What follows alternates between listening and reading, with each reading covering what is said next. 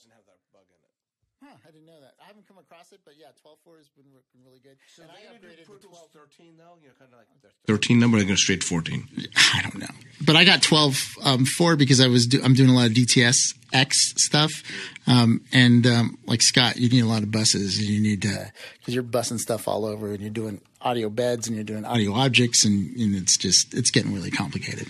It's fun. To speak to Bobby's point, not that the stock market is any reference to any company, but Avid is down about 80% this year. Yeah. It's rolling around its 52-week low, which is generally not a good sign for a productive company, and the PE is like way up in the air, so it looks like it's got to go a long way to go, which wouldn't bode well. And the market cap of the company is $208 million right now.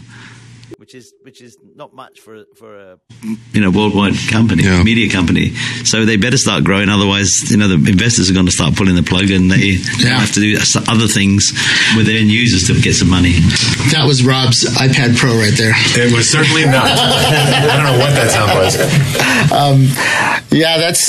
Wow. We've done shows on Avid. It's kind of like, in one way, you think it's just about to die, but they don't. They just keep going. And on the other hand, come on, Pro Tools, nobody's come, there are no Pro Tools killers out there quite yet. They're working on it, but they're not quite there, When you say Pro Tools killers, what do you mean exactly? I mean, other than the popularity. It's been a while since you've been here, hasn't it? Yeah. No, I'm just saying. What are you using now? No, I'm using Nuendo 7. But I have an old version of Pro Tools 9. Actually, Jess came over the other day and he was showing me some stuff in Pro Tools, what it does. And it's great. It does really nice stuff. And you're on what?